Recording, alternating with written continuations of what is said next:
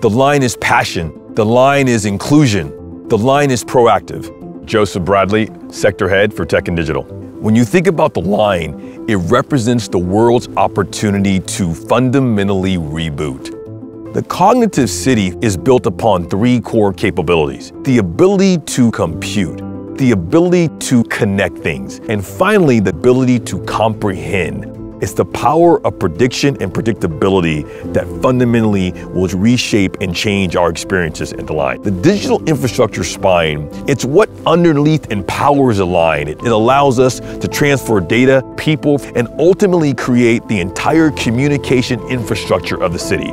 Think of it as your central nervous system. We are fundamentally going to announce to the world's first synthetic intelligent operating system. It's called NEOS.